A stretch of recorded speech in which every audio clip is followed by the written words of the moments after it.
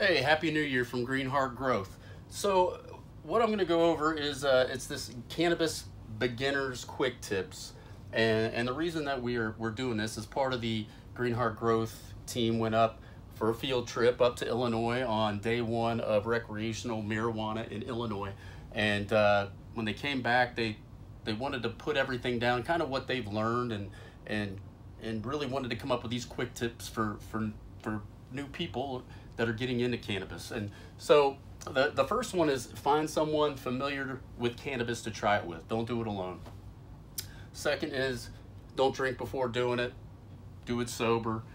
A lot of times people can get sick, and it can be really just because you're crossing up alcohol and cannabis. We recommend starting with a flower, taking small hits at first.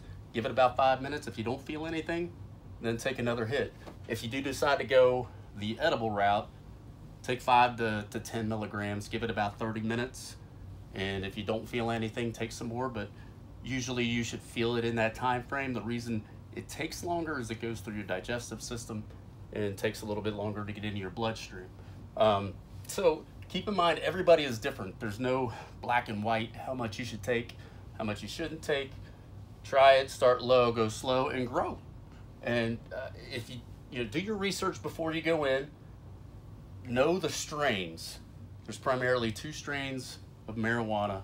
It's sativa, indica. Indica will put you in the couch, and then sativa is more of a uplifting, focus, energetic feeling.